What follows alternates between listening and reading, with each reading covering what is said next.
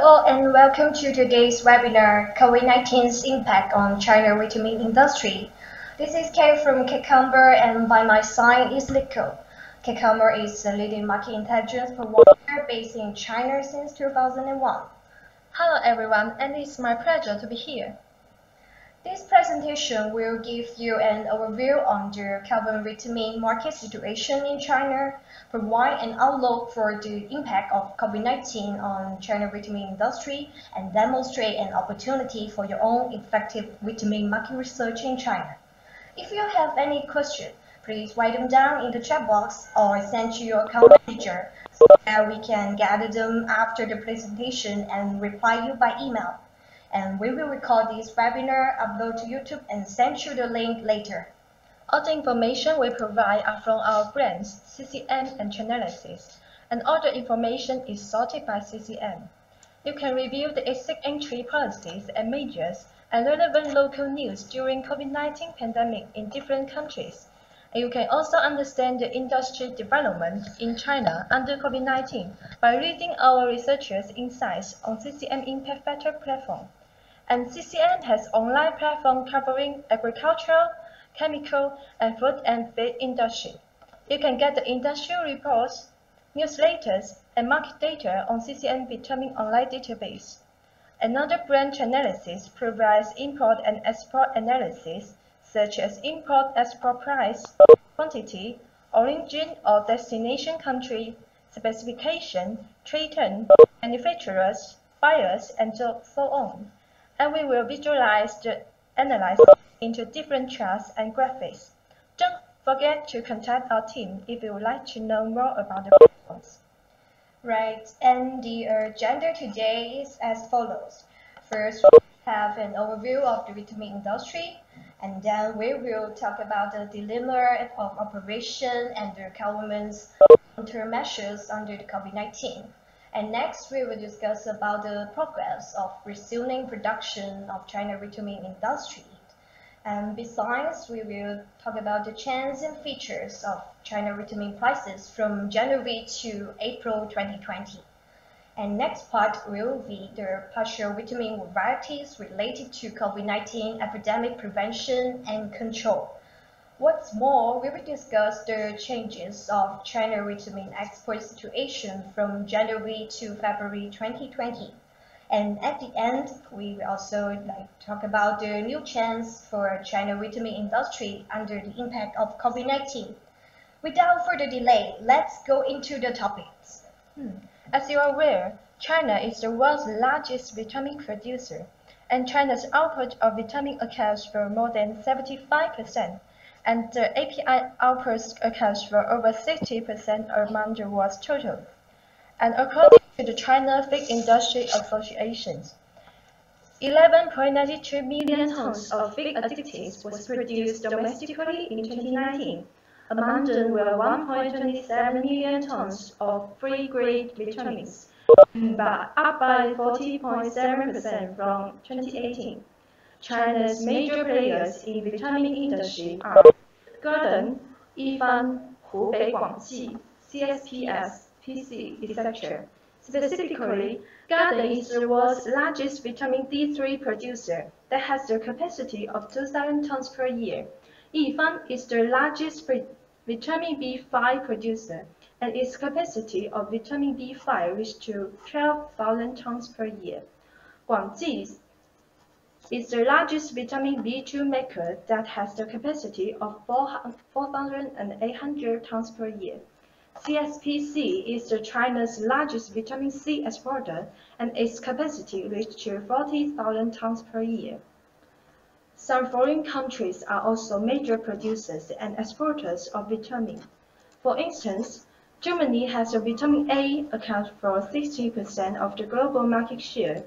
Switzerland's vitamin E has 20% of the global market share, and the United Kingdom has vitamin B5 reached to 15% of the global market share.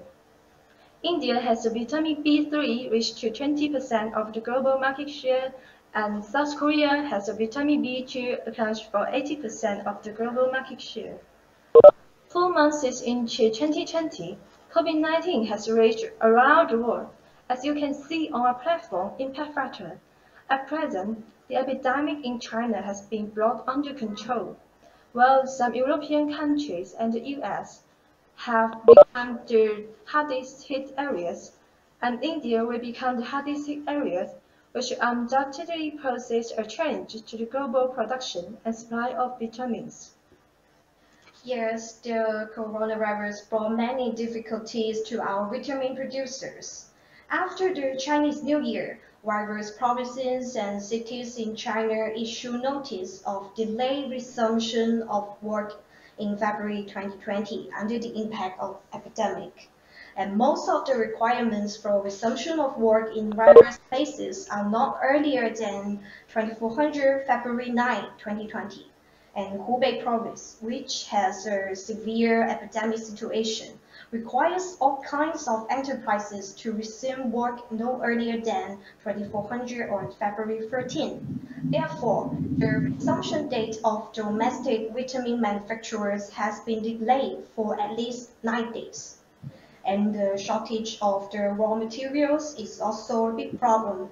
The supplies of the raw materials in producing vitamin in China are relied on import. Taking vitamin D3 as an example, gelatin is one of the auxiliary materials for the production of vitamin D3. The import of Chinese gelatin mainly comes from European and American countries.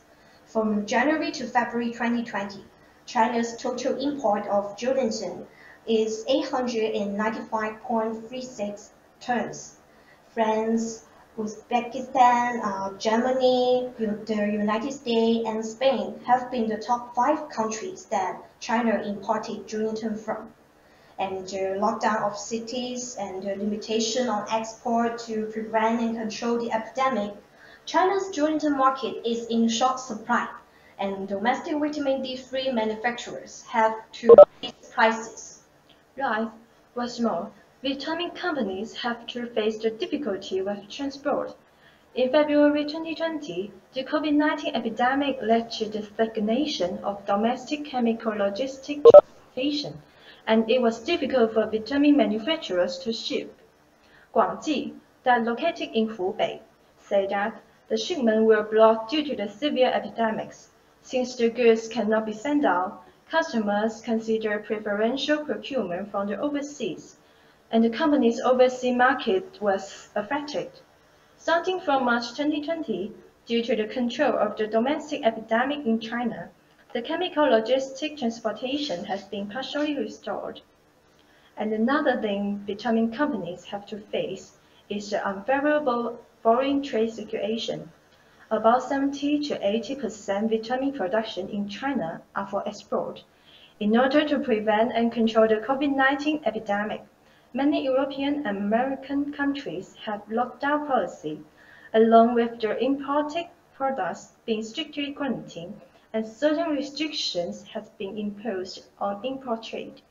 At the same time, the COVID-19 epidemic slowed down the economic growth of European and American countries. China's pharmaceutical, chemical, textile and apparel, and other major foreign trade companies encountered a sudden drop in overseas orders and cancellations. And vitamin companies face an unfavorable export environment.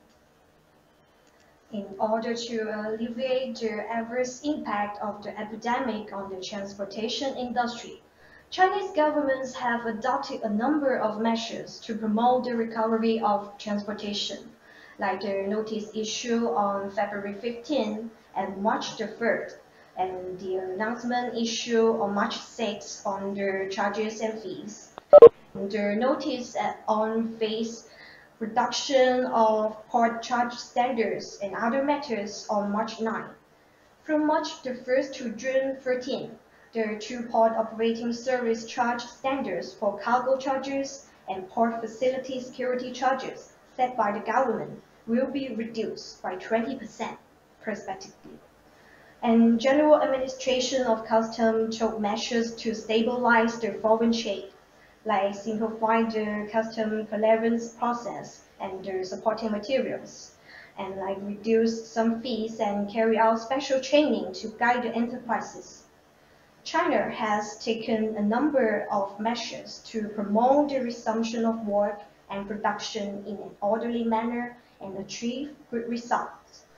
As of March 28, operating rate of China's industry enterprises above designating size reached 98.6%, and that of Hubei was 95%. The production and operation of some API companies with competitive advantages in China in producing antibiotic, antipyretic, and analgesic have returned to normal, and the rate of resumption of work and the rate of major products reached more than 80%.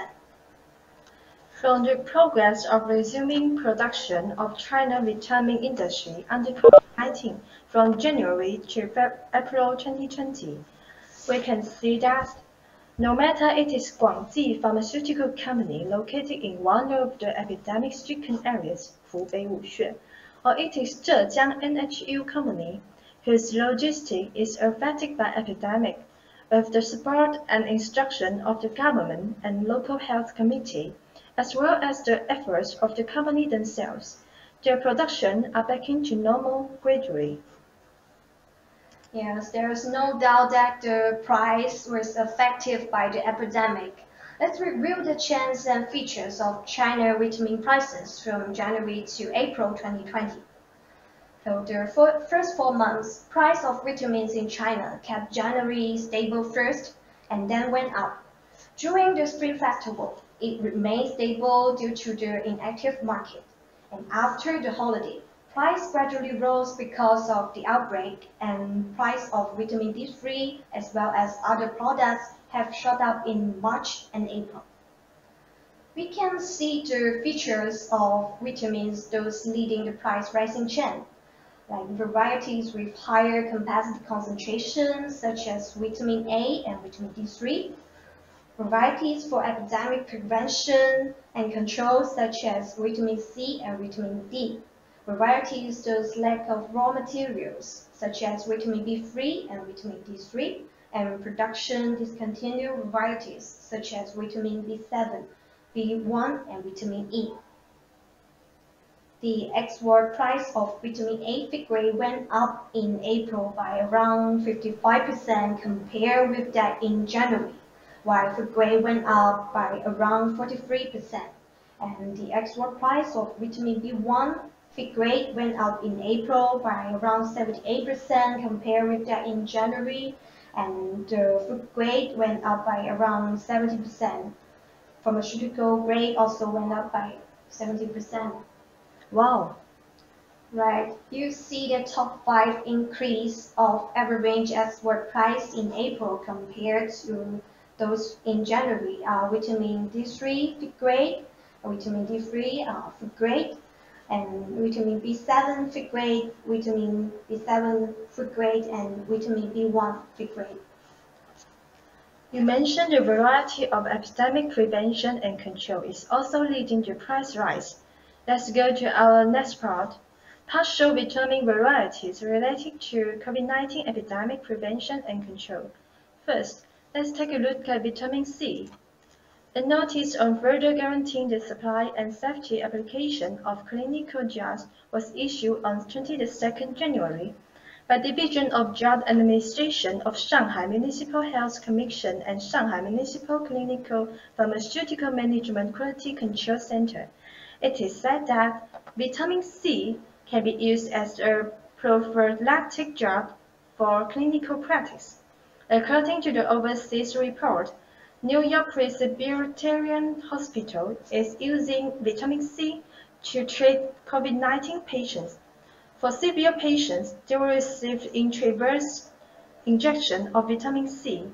It is reported that patients who receive vitamin C treatment are in much better condition than those who do not, due to the depression in domestic vitamin market. The inventory is low, and producers have risen their prices in March and April. As a result, the prices of vitamin C, which is 99% powder fig grade, went up in April by over 55% compared with that in January. Speaking of epidemic prevention and control, vitamin D3 should also be mentioned. A research report published in Immunopharmaco on December 2019 pointed out that vitamin D may be effective in the treatment of RNA virus infection in lung.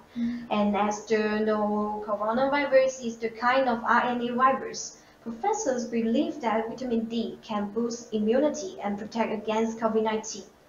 Vitamin D3 is a necessary nutrient in animal feeds, and according to domestic institution, the global annual consumption of feed-grade vitamin D3 is about 8,000 tons, and the annual demand growth rate is about 2 to 3%, while the annual demand growth rate of food-grade and pharmaceutical-grade vitamins D3 surpassed 10%. After a decline since 2019, the inventory of vitamin D3 in the domestic market is at an extremely low level. In April, Garden Biochemical stopped quoting, and Zhejiang Weishi and as well as Taizhou Haisheng raised their quotation significantly. The export price of vitamin D3 feed grade in April increased by almost 200% compared with that in January. Okay, we talked a lot about the domestic market. Our audience must be curious about the export situation under the impact of COVID-19. So, what are the changes in vitamin export? Well, it's a good question. China's vitamin export situation was weak in the first 2 months. The vitamin export volume from January to February was 41,270 tons, a decrease of 2% from the 42,182 tons from the same period last year. And the export value was 329 million US dollars, which was 15% lower than the same period last year. And the end of January 2020 coincided with the Chinese New Year holiday. And you know that during the holiday, domestic vitamin manufacturers routinely stop the production, and manufacturers and the traders generally stop shipping. But the COVID-19 epidemic in late January has promptly increased the enthusiasm for overseas downstream users to purchase. That's pushed up the vitamin prices overseas. So why the export was weak in January to February? Multiple reasons. Domestic vitamin manufacturers have delayed the resumption of work due to the coronavirus. Transportation was restricted, and as a result, the fulfillment of the export orders signed previously delayed. At the same time, the export of vitamins by domestic traders was also adversely affected by the epidemic. That's why the whole vitamin industry export was weak in January to February.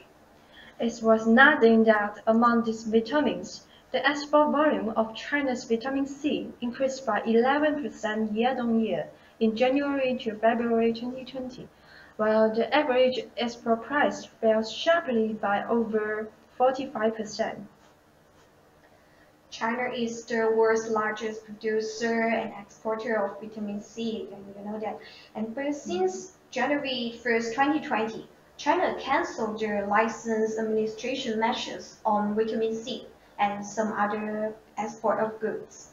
The export volume of vitamin C have remained high, and the export price has continued the trend of 2019, which was out of step with the volume. We can see that the epidemic will inevitably slow down the global economy. Feed industry, food industry, and other industries downstream of vitamins will be also adversely affected. In addition, China's major foreign trade companies such as pharmaceuticals, chemicals, machinery and electronics, textile and apparel, and light industrial technology have suffered a sudden drop in orders, and some orders have been cancelled. China's vitamin exports are facing challenges from the global COVID-19 outbreak.